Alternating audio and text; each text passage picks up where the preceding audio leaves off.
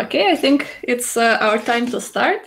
I'll begin by introducing myself very briefly. My name is Anya Ermakova, and I am a conservation biologist and research consultant based in London.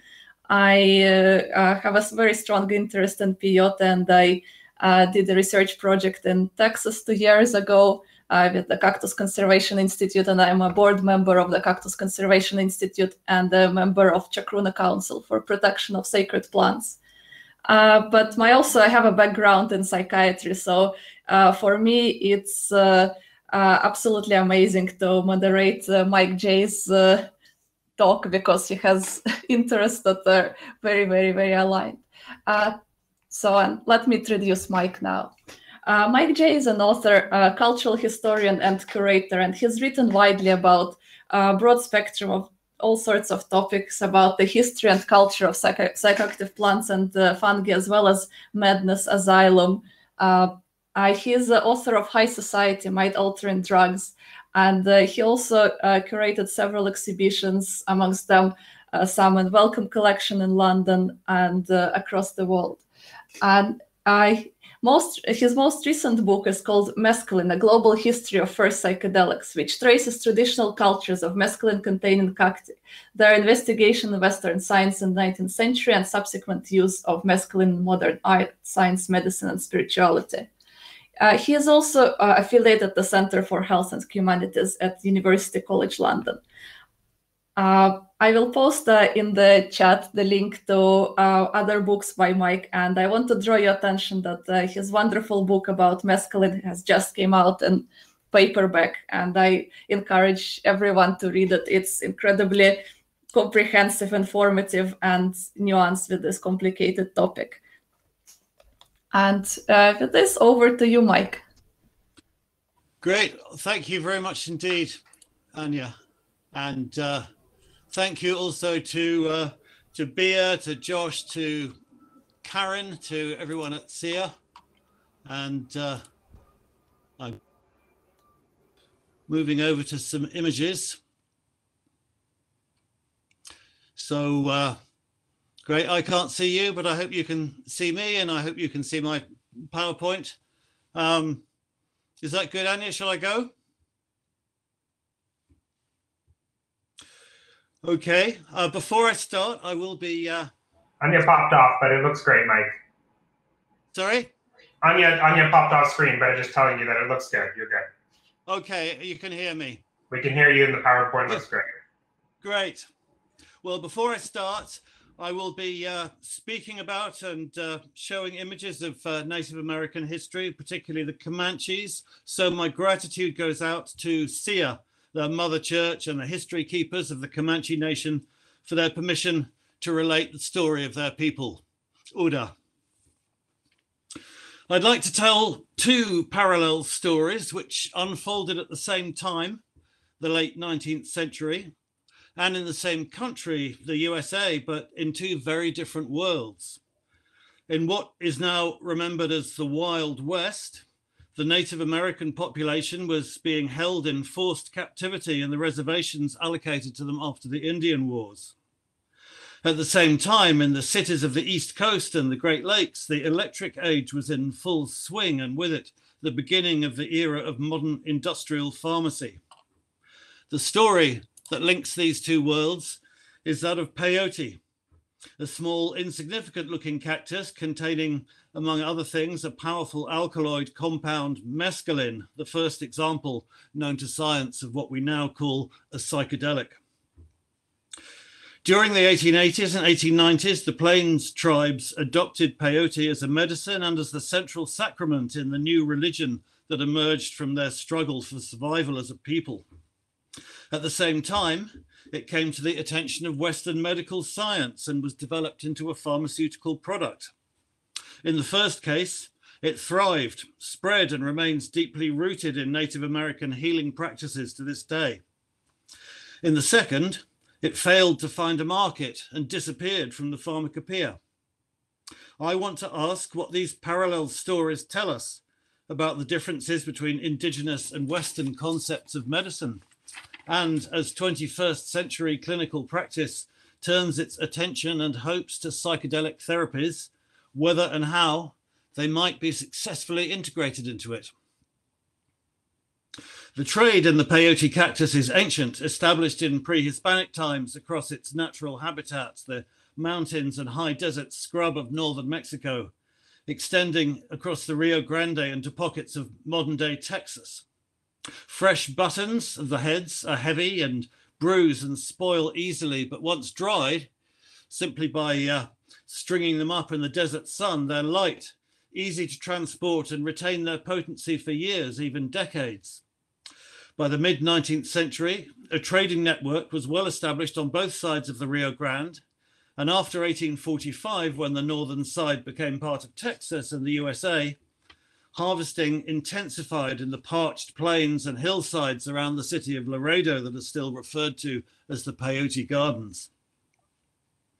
The Texas Peyote Gardens drew visitors from many tribal groups across the Southwest USA and became a center for exchange with the traditional cultures of Mexico.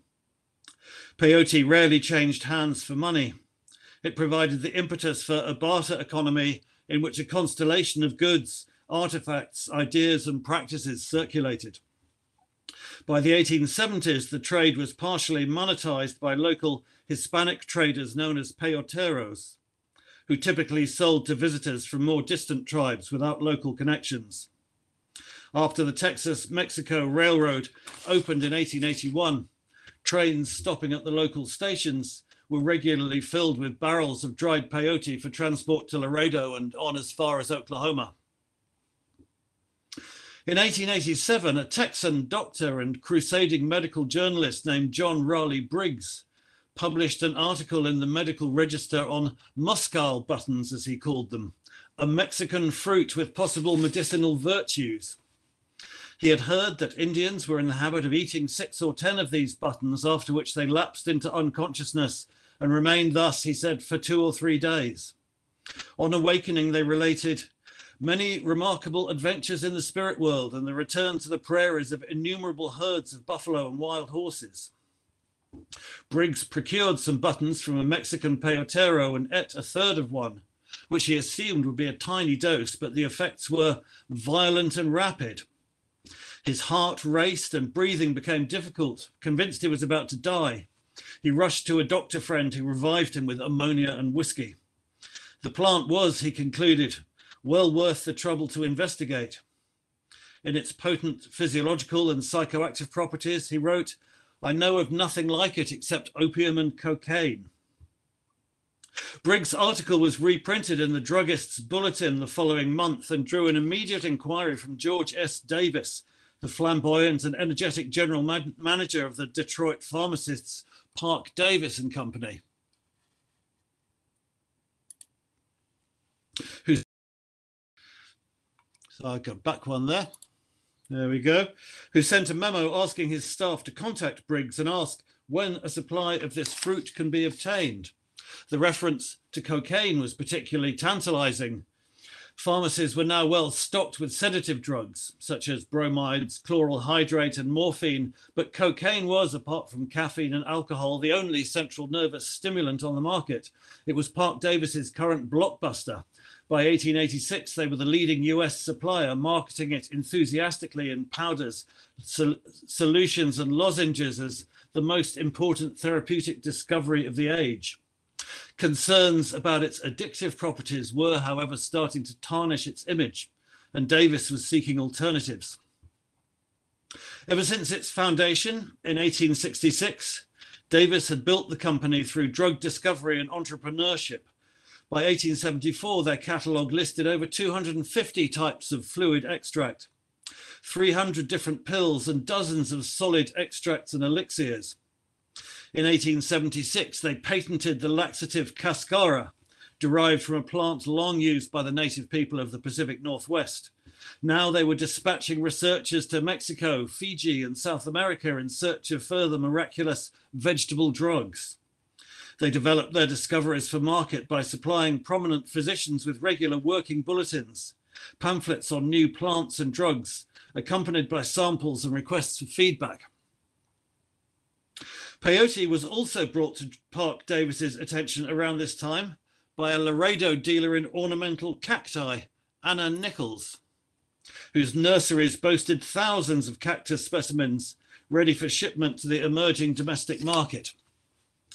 Nichols was one of the first commercial mail order cactus suppliers, offering almost any cactus found in Mexico, as she said, to a clientele that became international after her display won a highest award at the Chicago World's Fair of 1893.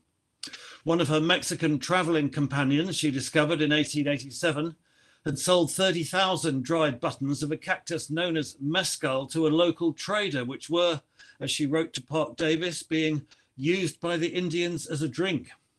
She began supplying fresh specimens at 5 cents each to local Mexican customers who, they told her, used them to treat headaches. They pound and soak them in water, then strain and drink the water. They use the pulp left to bind any sort of sores. Parke Davis found it difficult to square these wildly differing accounts.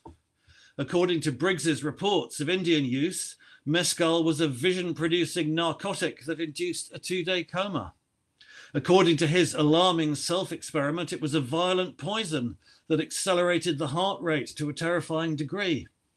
Anna Nichols' evidence, however, suggested a mild tonic and poultice.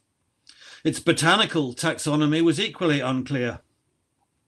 According to some testimonies, it was a dried mushroom, a confusion that would persist into the 20th century. The terms mescal and peyote were used interchangeably by some and differentiated by others. It was unclear whether they referred to one particular cactus species or several, and whether these had different chemical properties. Mescal or muscal was a particularly unhelpful term, since it was applied to 3 different plants: the peyote cactus, the strong spirit distilled from the agave plant, and the mescal bean, a bright red toxic seed used by various peoples of Mexico and the American Southwest as a medicine and a stimulus for vision quests.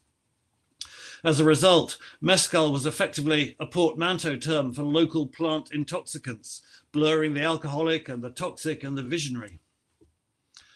Parke Davis forwarded some of the buttons supplied by Briggs to Harvard University, where Professor Sereno Watson, curator of Harvard's Gray Herbarium, identified it conclusively as a cactus and tentatively as a member of the genus Anhelonium, of which 5 species were known in Mexico, though he suspected this might be a new one. They also sent some of Briggs's sample to the world's leading specialist in intoxicating drugs, Dr. Louis Levin, at the University of Berlin, a charismatic figure who held packed lecture theatres spellbound with his magisterial weave of chemistry, mythology, botany, history, and medicine. He had published studies of hundreds of drugs, from opium to arrow poisons, cyanide to cannabis, antiseptics to poison gas, and the drugs mentioned in Homer. The peyote samples arrived just as Levin was on the point of visiting the United States to study the opium scene in San Francisco's Chinatown. And he stopped in Detroit to visit Parke Davis's grand factory. He marveled at the new age of pharmacy that was opening up in America. I had not expected such a magnitude and such a skilled exactitude of workmanship, he wrote back to Berlin. The manufacture of pharmaceutical preparations is worthy of the American genius. At the ever-expanding manufacturing plant on the Detroit River, plant materials were extracted and pills were rolled. All preparations were subjected to chemical assay, making them the first plant drugs in medical history with a standardized dose. Products were methodically tested on animals, and batch numbers on labels allowed every pill or droplet to be traced to its source. Levin was given further peyote samples, and on his return to Germany extracted a mixture of alkaloids and resins from them. Somewhere within the mix must lurk a stimulant and vision-producing drug. But the extract also seemed to contain powerful toxins. Frogs and pigeons given large doses passed from vomiting and twitching to muscular spasms and eventually coma. His initial findings, published in the April 1888 issue of the Therapeutic Gazette, identified an active principle he named anhalanine. Levin also passed some dried buttons over to a colleague at the Botanical Society of Berlin, who announced that, despite its close kinship with the previously described Anhelonium williamsii, this appeared to be a new species. He named it Anhelonium lewinii in Levin's honor. It was a famous discovery, the first known example of an intoxicating cactus. The Parke Davis pharmacists, however, were not convinced by the identification, which would be struck down in 1894 when Lewinii was judged to be identical with Williamsii. Levin was aware that more work was required to isolate the drug or drugs involved, but he claimed priority with an announcement that I expressly reserve to myself further investigations in this area. In the meantime, Parke Davis went to market with a fluid extract, tincture of anhelonium, which they offered in their 1893 catalogue. It had, they claimed, a marked physiological action similar to strychnine, and it was recommended as a respiratory stimulant and cardiac tonic. At the same time, the other peyote story was unfolding. In February 1891, James Mooney of the Smithsonian Institution's Bureau of Ethnology was in residence at the Bureau of Indian Affairs Agency at Anadarko, southwest Oklahoma, where the affairs of several tribes, including the Wichita, the Caddo, and some of the Kiowa, were managed. Mooney had, in the course of his recent researches into the ghost dance, proved himself a uniquely trustworthy white interlocutor, and he was approached by a young Kiowa man who came to tell me in a guarded manner that his people intended to eat mescal that night at a camp about 10 miles up the Wachita River and would probably be willing to have me present. As dark fell, Mooney was met by two men, a Comanche and a Mexican who had been brought up by the Kiowa as a child captive. On their walk upriver, he was told he must remove his hat when he entered the teepee and not to look at anyone while they were eating the seni, as peyote was called in Kiowa. Eventually, they arrived at a copse beside the river where a teepee had been erected. As the door flap was drawn open, he saw a group of about 30 men, a mix of Kiowa, Comanche, and Apache, seated in a circle around a central fire enclosed within a horseshoe of banked earth on which had been placed a large peyote button. At 10 o'clock, a master of ceremonies known as the roadman rolled a smoke of tobacco in a dried corn shuck and offered an opening prayer before passing 12 dried buttons to each participant. They ate them, plucking the downy tuft from the center before carefully chewing and swallowing. At this point, a small water-filled drum and rattle were unveiled and passed around the group. Each participant in turn sang in their own language, with full voices, at the same time beating the drum and shaking the rattle with all the strength of their arms. This continued until midnight, when the roadman blew an eagle-bone whistle and water was passed around. Participants were allowed to leave the teepee to stretch their legs or relieve themselves. Few, however, do this, as it's considered a sign of weakness.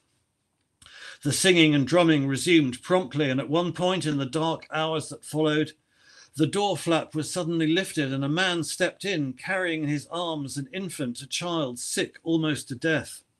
Mooney watched with profound emotion the pathetic earnestness of the father as he watched the priests praying over his child, which seemed in stupor and made no sound, after which he left as silently as he entered. The songs and prayers continued through to first light, when a group of women from the camp entered with water, bread, dried meat, sweetened corn, and coffee. The ceremony ended with the roadman requesting Mooney that I should go back and tell the whites that the Indians had a religion of their own which they loved.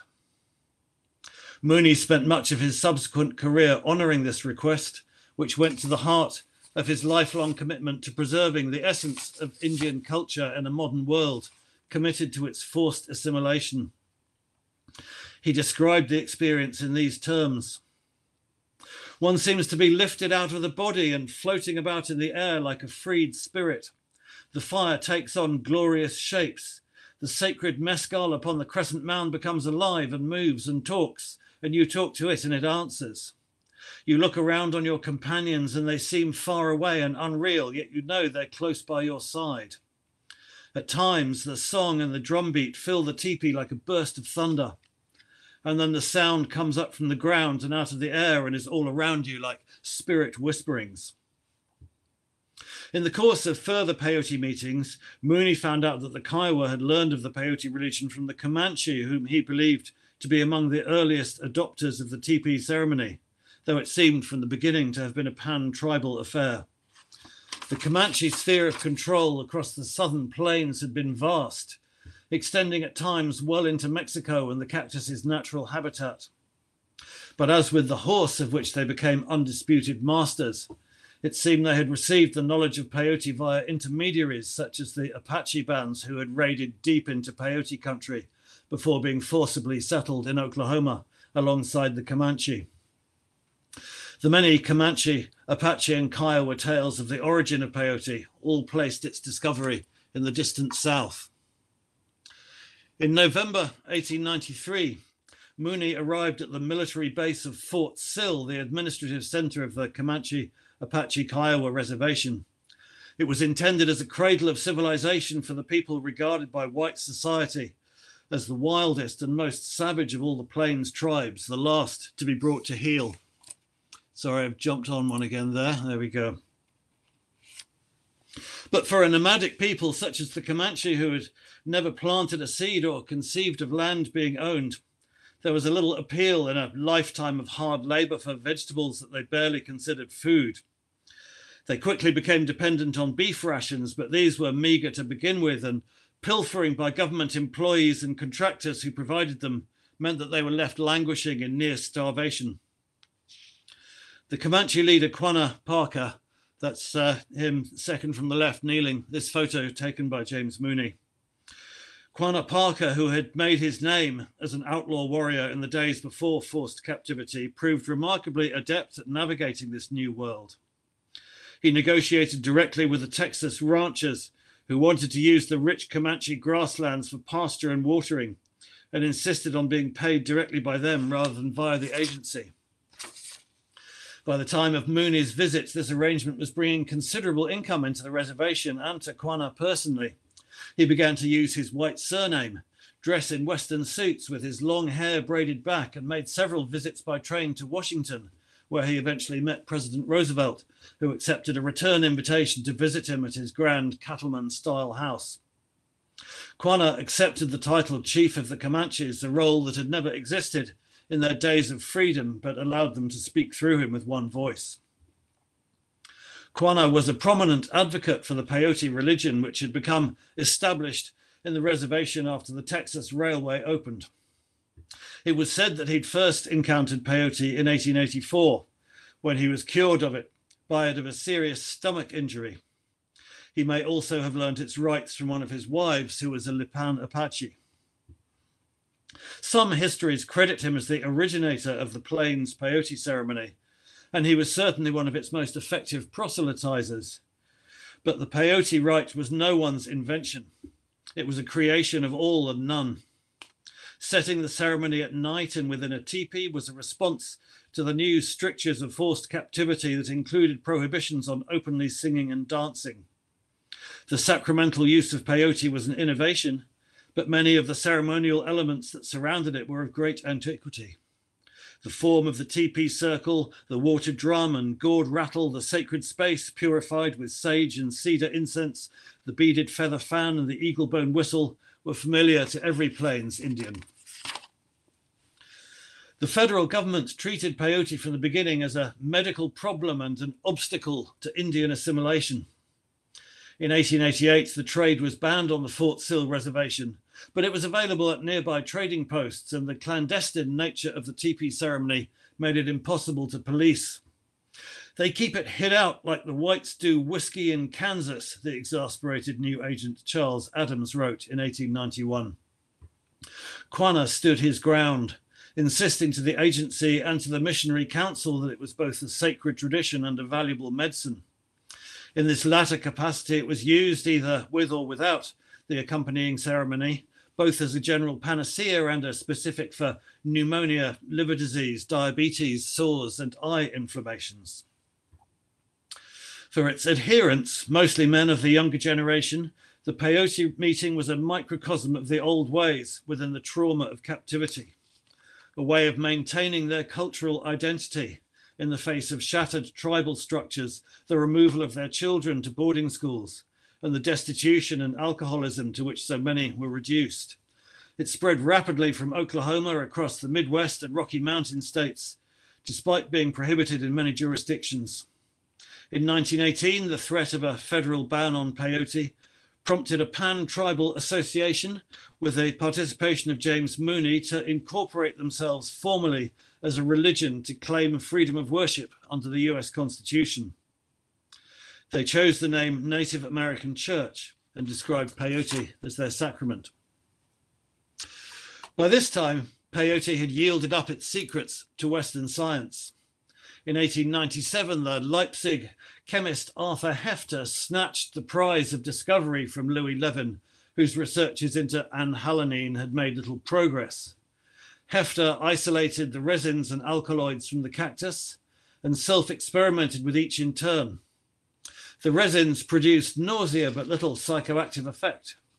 With a dose of the alkaloids, he was rewarded with entoptic visions on his closed eyelids, violet and green spots that developed into patterns like oriental carpets, and eventually into dazzling and ever-shifting landscapes and architectural forms. Dosing himself with 5 separate alkaloids in turn, Hefter established that these visions were produced by one in particular, which, taking his cue from the common term mescal, he named mescaline. In 1919, in the laboratories of Vienna University, the biochemist Ernst Spate successfully synthesized mescaline sulfate, starting from an oil found in eucalyptus. He established that it was a phenethylamine related to ephedrine, for which he had also developed a synthesis. In 1920, Merck Pharmaceutical Company made mescaline available as a research chemical, and it was used extensively in neuroscience and psychiatry to study hallucinations and the optical and neural mechanisms that underlay them. Peyote, meanwhile, remained in the Western pharmacopoeia, but never established a successful application. In 1936, a tincture named Peyotil RD, sold by mail order from Geneva as a remedy for nervous conditions, attracted the attention of the League of Nations Advisory Committee on Traffic in Opium and Other Dangerous Drugs, who, on the basis of its hallucinatory effects and its prohibition on Indian reservations in the US, recommended that it should be limited to medical prescription.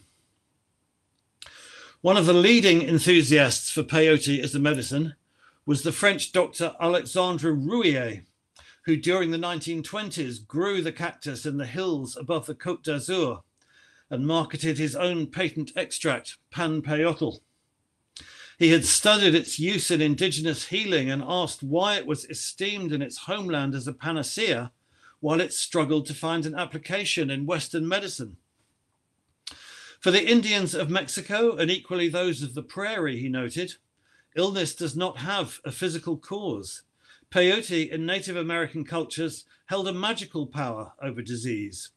Its medical efficacy was one aspect of its power to render unseen forces visible, just as it warned of approaching enemies or evil influences and revealed the whereabouts of lost objects. It could unmask the hidden causes of sickness.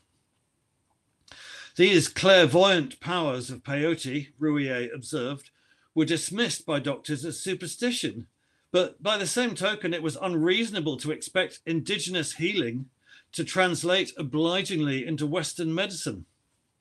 In the context of Western modernity, peyote had no spiritual power, merely a series of possible medical applications for which it was obliged to compete with other well-established drugs.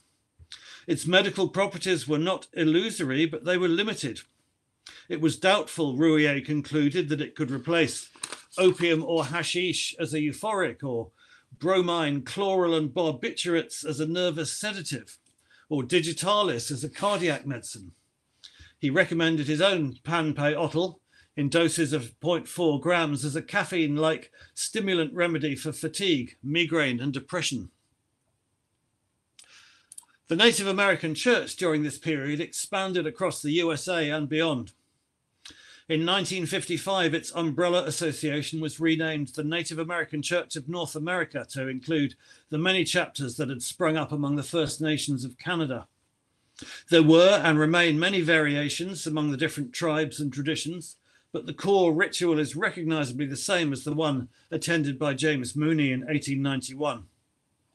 It's a group ceremony in which, as witnessed by Mooney, individual healing rites are commonly included. The ceremony is regarded as especially potent against white men's diseases or diseases of modernity, which include mental distress, substance abuse, and alcoholism. The role of peyote in indigenous healing has been described by Western medical anthropologists in terms of therapeutic implotment. It works in the ceremony to create a suggestible mental state in which participants can be immersed in a powerful mythic narrative deeply rooted in their culture. Peyote is conceived in this narrative as a teacher, benign and omniscient, and the ceremony is rich in symbols and metaphors that allow the patient a chance to review their life story and to choose a new direction. With the peyote button presiding on the altar, the central fire reaches up to the sky where the moon traces the course of the night, a guiding light from above. It's succeeded by the dawn of a new day, the gift of life and a fresh beginning. The singing, drumming, and prayers harness the shared experience of the participants and connect them to the great spirit, God, or nature. Peyote is both medicine and sacrament. It offers each participant its teaching, which in the case of those who are sick, includes insight into the cause of their condition and its cure. The ceremony is the beginning of a communal process that points the road to recovery, in which positive habits will be reinforced and unhealthy ones discouraged, and health restored both to the sick individual and to the group as a whole. In 1956, the psychiatrist Humphrey Osmond, while researching the effects of mescaline at Weyburn Mental Hospital in Saskatchewan, was invited to a local meeting of the Cree chapter of the Native American Church. Osmond, as is him here on the right, wrote that he found the ceremony extremely beautiful and it inspired him to initiate trials of mescaline and LSD for the treatment of alcoholism.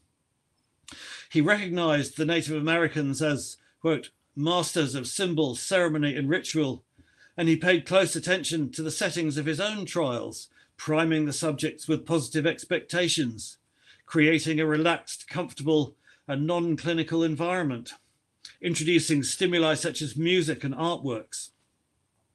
Using the new term he'd coined in conversation with Aldous Huxley that year, Osmond christened his method psychedelic therapy. The Indians, Osmond wrote, have been very skillful in constructing their ceremonies so that it best meets their needs, but our needs are very different from theirs. As our two stories should make clear, Indigenous therapeutics cannot be transposed wholesale into 21st century clinical practice. Western medicine has its own form of therapeutic implotment, which enshrines quite different practices and assumptions. The doctor or therapist, the central figure in Western medicine, has no equivalent in the Native American Church. The roadman who conducts the ceremony is not an expert high-status professional, but a facilitator. Their job is merely to ensure the ceremony is correctly conducted, from which the healing proceeds organically. Unlike the confidential doctor-patient transaction, the roadman performs any individual healings in full public view, involving the other participants together with the sick individual. They, not the roadman, will be the ones to accompany the patient on the next stages of their healing journey. In the clinical model, the patient is a passive recipient of the medicine, which is administered as safely as possible and performs its function without any further ceremony. In the teepee, the medicine creates the conditions for healing, but the patient's will and courage are central to the process. The all-night ceremony is a tough physical ordeal, and it's recognized as such. Risks are not to be avoided or minimized, but confronted and defeated. These differences are implicit in the term medicine and its quite distinct meanings in Western and Indigenous cultures. In the West, medicine usually refers to a drug, a chemical compound with bioactive properties. Modern notions of medicine are predicated on separating the physiological effects of the drug from, quote, extra pharmacological variables, such as expectations, settings, beliefs, and placebo responses. All such factors must be rigorously excluded before a medicine can be licensed. The indigenous definition of medicine is much more expansive. Like the original term pharmakon in classical Greece, medicine in Native American traditions describes a range of tools or techniques, whether using a healing plant or a magically charged object, a learned technique, or an individual's particular gift. Peyote is medicine in this broader sense. It's seen as crude and reductive to attribute its power simply to its biochemistry. Psychedelics may find new and valuable applications in the 21st century Western clinic, but eliciting their full healing potential demands a wider understanding of drug therapy and of medicine itself. Thank you very much.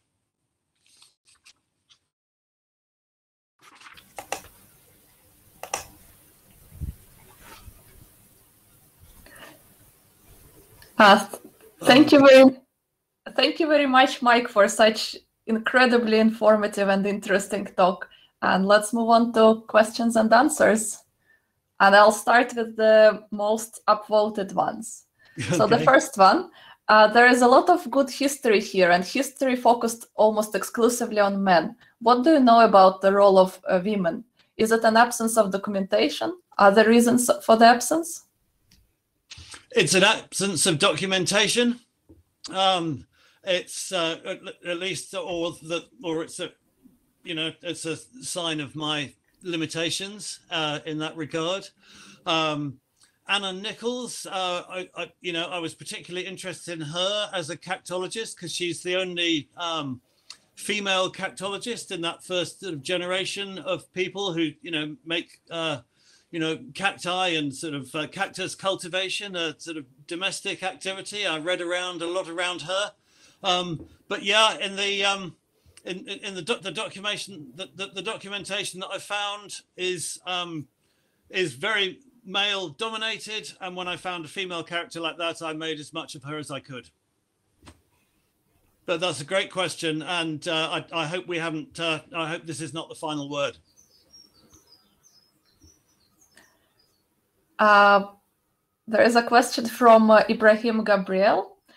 Great talk, Mike. In your opinion, why do we hear so little about mescaline in the modern psychedelic research, at least in comparison to psilocybin or other similar compounds? Yeah, it's interesting because in the first wave of psychedelic research in the 1950s, it was really all about mescaline and LSD.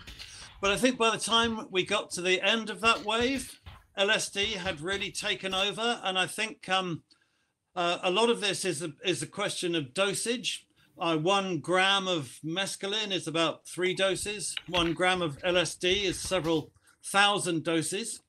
So obviously LSD is much, much, much more economical. But also I think because it acted at such small doses, it was more attractive, it was more interesting to neuroscientists because they figured that it must be tripping some very specific mechanism in the brain. The idea was that mescaline kind of flooded the brain, with different responses. LSD seemed more promising for the things that they were looking for, which were like a chemical cause of schizophrenia and preoccupations in those days. So I think when psychedelic research started up again in the 21st century, part of the problem was that mescaline, because it was around early, had also been scheduled and criminalized very early. So it was much easier to get a license to, use something like ketamine that was already approved. And I think there was also a certain amount of PR involved. I mean, a lot of the people who started with psilocybin have said what was attractive about it was it wasn't a recognizable name from illicit drug culture. So I think mescaline by that point was not at the top of everybody's list. But I think, mescaline has unique properties, and there are a couple of people who are now trying to start to work with it today and finally put it through FDA trials. I was very intrigued by your mention of mescaline's unique properties. What are the unique properties of mescaline? I guess one that makes it less attractive for clinical use is that it's so long lasting. it's different. I mean, it's a different class of chemical from the other psychedelics. So LSD and psilocybin and DMT are all tryptamines. Mescaline is a phenethylamine. So you have to take it at higher doses. It takes longer to get through the blood-brain barrier. But I think when it does, it gives you a much more embodied experience, my sense. And I think you find this in it's sort of mirrored in indigenous practice as well, is that it's something that's happening to the mind and the body together. So I think there's always a danger, particularly with Western subjects, that other psychedelics can become very cerebral. People can become trapped in their heads and lose a sense of their bodies. I think mescaline is kind of is slightly different in that way. It takes hold of the body and the mind together. Another question. How can we find more historical sources in media, such as newspapers published in 1800s, that document people's experiences using peyote? Yeah, that's a really interesting question. And I think it's also, this is another big distinction between Western and indigenous approaches. You notice that as soon as you have the first Western experimenters, and I've sort of detailed them all in my book, and this is a big range of scientists and philosophers and artists, immediately they become fascinated with the visual properties and the visions of mescaline, and in writing about it and writing about their experience in the first person. I did this, I felt that, I saw that. So there's a lot of that as soon as peyote comes into into the hands of Westerners. I think what you notice by contrast in indigenous traditions is that people are much less inclined to talk about their experience, and it's something that's seen as much more private, and people ask a little more, what would be your motivation for sharing this? Why do you want to lay your trip on everybody else? So I think that we have to, it's two different types of history. I think the indigenous history is culturally much richer, but it doesn't have those kind of individual testimonies that you can find as soon as peyote becomes interesting to Western science and culture. Yeah, and some of the testimonies had highly significant effect, like Aldous Huxley's book that was really a turning point for modern psychedelic use in the West. Then the next question. What is Mike's view on efforts to increase peyote introduction to the wild?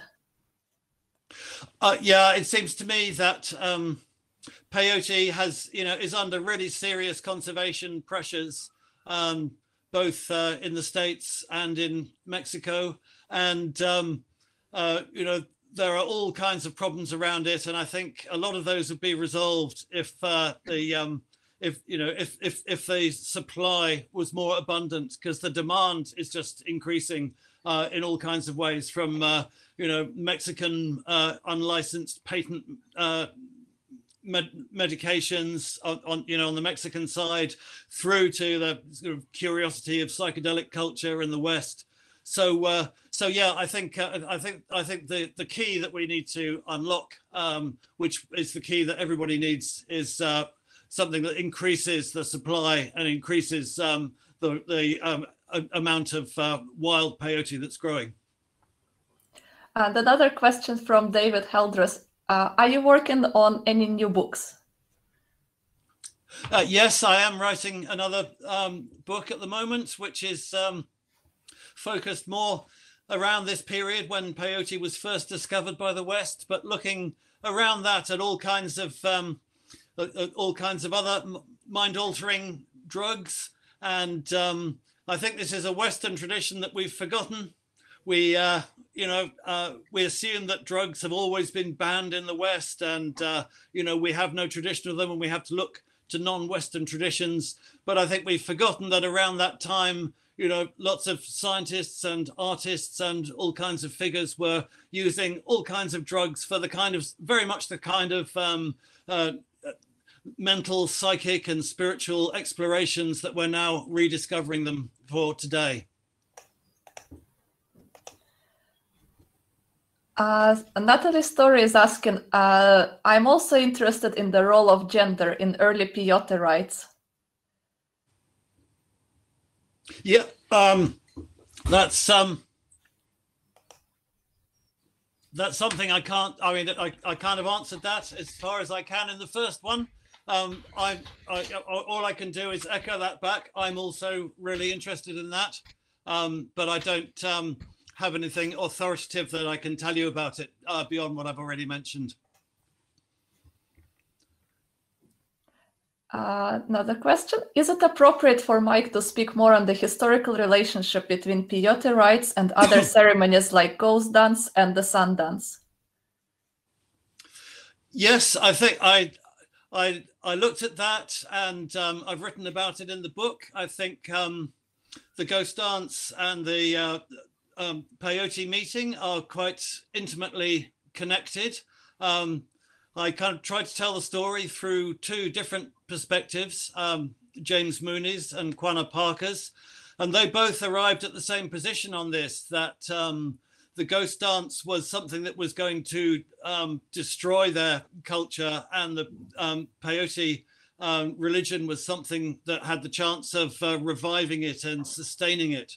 So I think you can't understand one without the other. I think, you know, what happened after the ghost dance and forced captivity on the reservations was instrumental in defining the shape of the peyote rite as it emerged.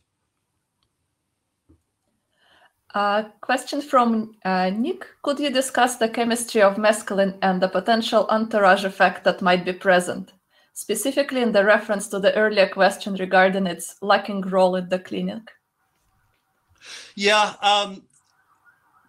mescaline is one of only, of many different alkaloids in the peyote cactus. It has a couple of dozen other alkaloids. Some of them have been synthesized and are used in Western science and medicine in other ways. There's also a different entourage in the Wachuma or the San Pedro.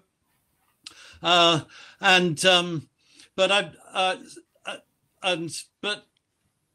my sense of them all, of the experience, is that what really determines the experience is not these little nuances of the chemistry so much as the setting. I mean, it's the difference between taking, either the cactus or the mescaline chemical on your own is so different from taking it in a ceremonial or communal context, and that again is so different from taking it in a clinic as part of an experiment. So I think there is a difference, but I think it's the context, it's what you put around it that really makes the difference in the experience rather than the precise chemistry. Yeah, the certain setting, always so important. The next question is from Veronica Gonzalez about currently very controversial topic. What are the main dilemmas that we face if consumption and distribution is legal in US but not in Mexico? Do you have a proposal? I think Shakruna and Bia are doing great work on this. I think that as we said before, all the problems really come down to the supply pressures and the fact that there isn't enough peyote for everybody who wants to use it.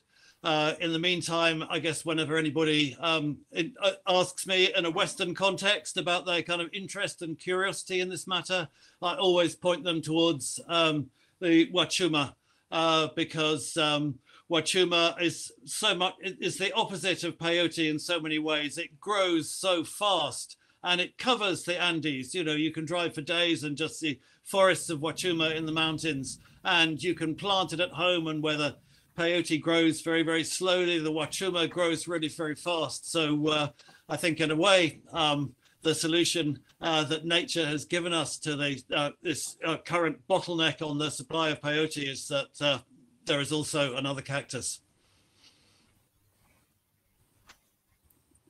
And synthetic mescaline as well as another option. Do you know who is doing the current mescaline research for human trials? Yeah, this is a pharmaceutical company called Journey Collab. So you can have a look at their website, and they're moving forward into the sort of first stage FDA trials with synthetic mescaline. Another question. Forgive if this has been addressed. Might communicate with Native American elders communities who request that Westerners have peyote alone, leave peyote alone, avoid it unless we are consuming it within their religion. Yes, that's my advice as well. As I say, there's for people who are curious and want to explore, I would recommend exploring the Wachuma, which also has not only mescaline, it has incredibly rich spiritual traditions of its own, and there's an enormous amount to learn from it. I've just been looking at Michael Pollan's forthcoming book, and interestingly, this is his advice. He says, if you want to be, righteous and do right by peyote, then the right way to use it is not to use it. Are there overlaps or differences between the use of peyote and San Pedro in sacred ceremonies? My sense is that the Native American church ceremony is very different from the Wachuma traditions, and I think that's partly because it was shaped, in this period of forced captivity. So it became something that was done inside a teepee, so it could be done very privately. And it also took on some elements, I think, of the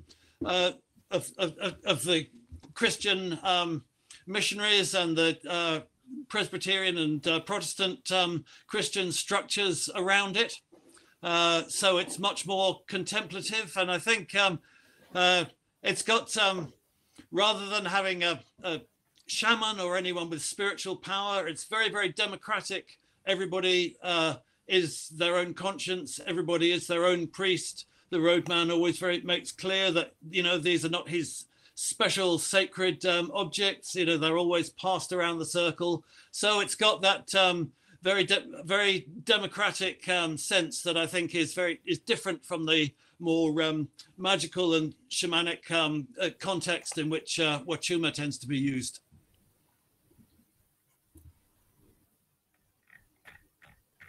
Okay, and we have the last question from John Cannon. Would you comment on the subtle split between Lakota-Dakota sun dances, where teepee meetings go on all night, at some dances, but some traditionalists do not approve of mixing the two ceremonies? Yeah, I'm aware of the difference of opinion there, but I have no. That's not something that I would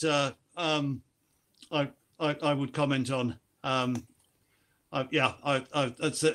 It's a good question, but it's not something that I have any standing to speak to. Okay, that seems to be all the questions from the chat. Thank you so much for answering all the questions and your presentation. Great questions. Thank you all very much indeed.